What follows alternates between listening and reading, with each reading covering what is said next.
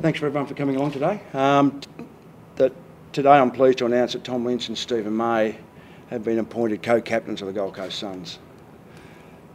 The process has been since Gary spoke to me in his end-of-season review at the end of August that he wanted to relinquish the captaincy of the Suns. So since that time we've been heavily in process and talking to different people and stakeholders within the club, which included match committee, some players who were part of the leadership group and other players as well, probably about 8 or 10, CEO and football manager.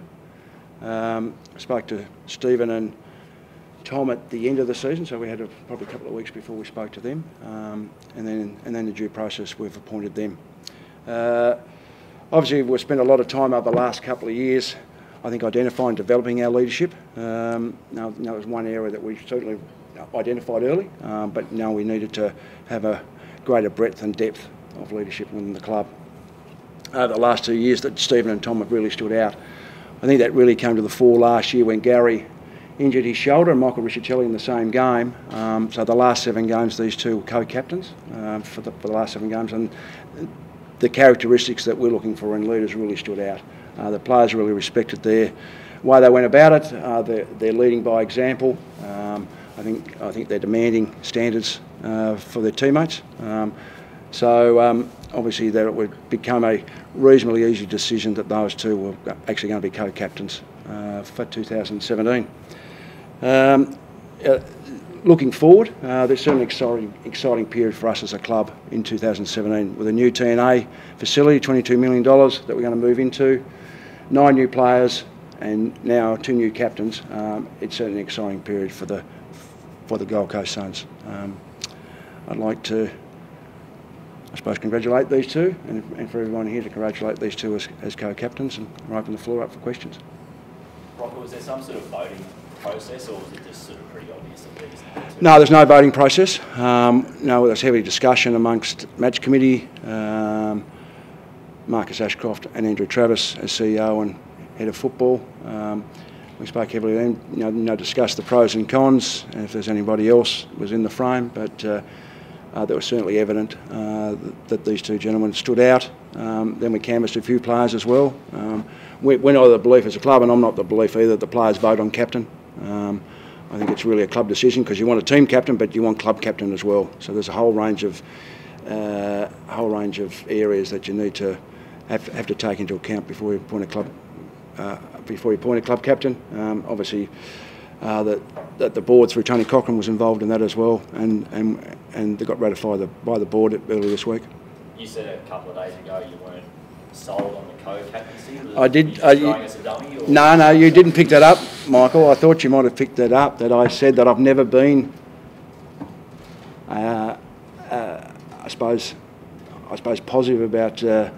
Or a fan of co-captains, but I didn't finish it. I didn't put the but in there, so I just left that open-ended. But yeah, I think historically I haven't been a fan of it, but I mean Sydney do it very well, and they've had co-captains for a long period of time. GWS successful with it, and I think it's horses for courses. And I think these two were standouts. I think they've got a lot to learn. I think they're going to have a lot of support from their teammates, and I think they'll complement each other. Oh, I think early days probably my coaching and probably the way you're brought up. You think old school a bit, and you don't sort of challenge the boundaries of that. But I think, as I said, it's horses for courses. It might, in turn, in 5 years' time, 10 years' time, there's one. But I think for us at the moment and for these two guys, I think it's the best fit, and I'm certainly positive they'll do a great job. But did you ever try to push for just one captain? No, not at all. No, not at all. No, I think we canvassed all opinions and all ideas. But it was a standout that these two were the ones in front. You said they complement each other really well. Could you elaborate on that a little bit? Oh, I think they're different personalities, even though they're both. I think the things that stand out that they're the same. They're both very competitive and they're both demanding, but they've got different personalities in the way they go about it, different empathetic roles as well. So I think. And I think it's a big job to be a captain of a footy club. And there's a lot more demands on it than there's ever been. Media, functions, club things that they have to do. So I think to be able to share that, we'll be able to take some sort of pressure off them. One, and the other thing that they're both very good, that they both play extremely well, and obviously can be demanding at both ends of the ground. You're saying you were talking to Gary at the end of the season about not renewing his captaincy. No, well, he brought it up. Yeah, and you were talking to these guys beforehand. So does that No, I didn't say it Oh, before. you didn't? No. Okay, so this is all fresh. Because Gary was before the last game, and we waited, and they still had a game to play, and it was a week later. So it's new to these guys too, not just new to media. About them taking on. They knew in September.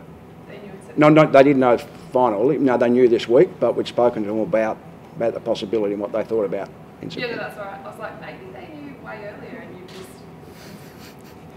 Rocco, we see what they do out on the field. Can you give us a bit of insight into the role these guys play behind the scenes in the sheds with the boys? Well, I think the one outstanding thing is the respect they've got of their teammates. So when they speak, the players listen. They've got a great ability to not only, I suppose, demand standards and actually challenge their teammates, but they've got good empathy. So they're all about trying to influence their teammates to greater heights, and that's really stood out.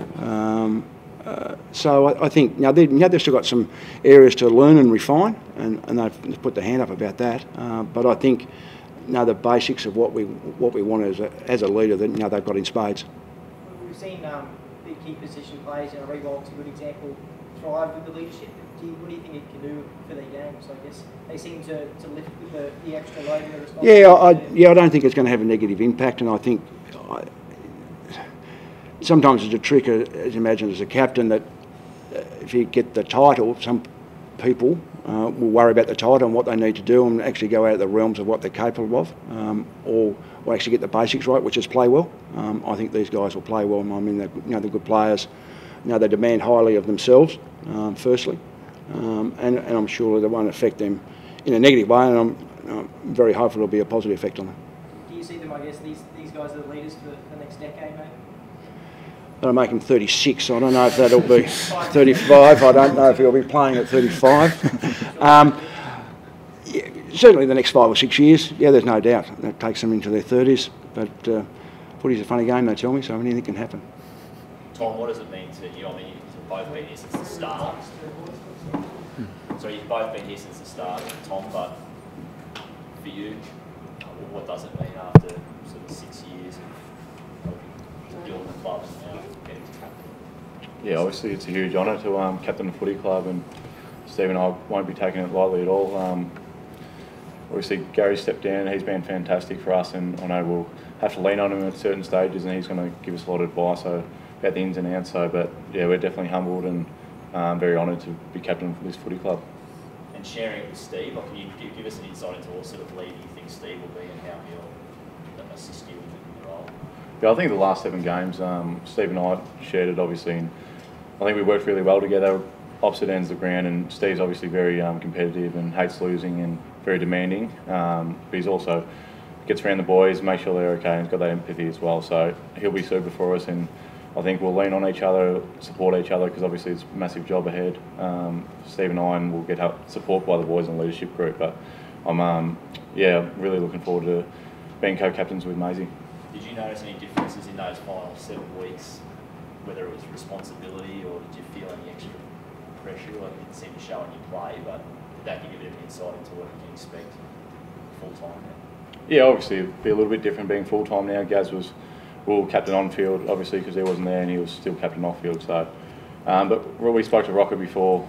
We were co-captain at the end of last year, and he said just play your natural game, and as he said before, don't go out of the realms of what you can and can't do. So I think it was a good experience towards the end of last year, and hopefully grow from that.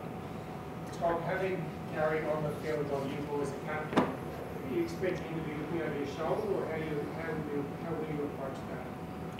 Oh, I think it'll be great having Gaz on the field. He'll obviously he'll be in the midfield, so he'll be driving the boys in the midfield, and I'll be up forward, Maze will be down back. I think it's going to be great for have a former captain out there with us and to support us and help us through things, and also the week to week. So yeah, I can't wait get Gaz back out there. He hasn't played much, and yeah, we're very much looking forward to that. Rocket mentioned you guys have different empathetic roles. Is there a case of kind of good cop, bad cop with you guys and some of the boys? No, I don't think so much. I think one of us might get a bit angry at some things. We might settle each other down. So I think we'll just lean on each other and be good support for us. So I think we'll work well together. Stevie, I guess take us through, how you see your role, and then what do you think Tommy can bring as well? Just wait for this. Yeah, last year when, once Tom and I took over the last 7 games, it was sort of just thrown upon us because we didn't expect Gaz to get injured. And he was back playing his best footy and leading by example, which is what he's really good at. But after doing that, I suppose we grew a little bit of confidence out of that. And after our review at the end of the year, and Rocket brought it up with Tom and myself, and we had a chat, we just think, that we were ready for it. And having Gaz, like as Tom just touched on, still around and help us with the transition, it's great, because if he were to retire or to leave, we wouldn't have that captain around. So, and his endorsement and the words he said to us in the last week or so has really given us a lot of confidence, and he's here to help us. And he's been a super leader while he's been here, and he's probably been judged really harshly because his best asset is his ability to turn football games, and he hasn't been out on the track. So, back to your question about what I see in Tom. We're similar in some respects, and we're demanding and we're very direct, and we like to think we get things done straight away. With the empathy, what Rocket was probably talking about is the way we follow up and stuff. We generally care about our teammates, and we care about this football club, and so they have this role in front of us, and we've been given the privilege to take it on. It's incredibly humbling for both of us, and I couldn't think of a better bloke to share the role with. 6 years ago we were living together, doing pre-season, trying to get a game. You wouldn't have thought we'd be captaining the club 6 years later. So it has been a whirlwind, and we've got a lot to learn, and there's no doubt about that. But I think, back to my point about Gaz being around still, he's going to really help us through it. Can you give us any insight into any advice that Gaz has given you over the last week or so? At the moment, he hasn't really touched on anything too deep. It's an exciting time for the club and for ourselves, so he's letting us enjoy it. He did touch on that the pressure and those sort of things. They're in season. Pre-season, there's not so much around how the captains are going, and we understand that, because when we took the role towards the end of the year last year, even though the coaches in the playing group didn't put pressure on ourselves, Tom and I, have high standards of ourselves, and we're able to, lift with the pressure, I suppose. But now being full-time, it's a full-time job, and it's something we're really relishing. Steve, can you tell us a bit about your sort of journey when it comes to leadership? Because early days, probably from the outside, it didn't look like that was a role for you, but in the last 2 or 3 years, you seem to have progressed and developed quite rapidly. Was there something that happened, or was it a maturity thing, or how did you sort of brought yourself to this point? No, that's a great question. A lot of the coaches that we've had here from the start, they're making some comments today about how far I've come from when I first got here. I was trying to get a game. I wasn't professional. I wasn't mature. And I think Dean Solomon, maybe in my 2nd or 3rd year, really pulled me aside and got me to pull my head in a bit with my training standards. And he was very harsh. He was my defensive coach, and he told me I'd have a spot in the team for 10 years if I'm willing to do the work. And I think once Rocket came on board, he helped me mature, and he came in with full respect for me, and so I had high standards of myself because of how he saw me. So that's really how it happened. And so it has come quick in the last 2 or 3 years, but I suppose I took a bit longer than Tom to click and understand it's professional and how you go about things. And everyone's different, but we both made our way here now. No one's perfect, but there'll be no more mid-season holidays for you. Yeah, they're never planned. I don't go out with that mindset, but. Last year I wasn't captain, and when I went out, it hurt the team. So no doubt that it's going to have a bigger impact. I've already been working on that stuff, and the second half of last year I came back and I showed that I can do that without going across the line. So that bit's taken care of. Steve, you seem to be coming into your, both of you, but Steve particularly seems to be coming into your peak as a footballer. You feel like that? You feel like there's a lot of room to still improve individually? Yeah, I think towards the end of last season, I started playing better football, and I didn't want the season to end because I was playing better as each week went on. Fortunately, the season was over, and now we're back into pre-season, which is everyone's favourite. But I I'm looking forward to this year ahead, and with the new role, I feel like my best footy's ahead. And also Tom had a super year, but we know that he has a lot of improvement, so that's exciting for the football club. Mate, not many Indigenous leaders probably in the history of the game, but you've joined them now. How does that make you feel? It's it's an honour, and to represent Indigenous people in such a high role, it gives me goosebumps thinking about it, because it's not something you see a lot of, and it's something as an Indigenous community and Indigenous footballers we're trying to drive that, and we want to have more Indigenous leaders throughout the game and throughout society, not just AFL. So I'm all for it, and I'm very proud. Thank you. Thanks, guys. Well done, guys. Great effort, Tommy. Well done. Well done, Stephen. Thanks, Rodney. Very diplomatic, like a politician.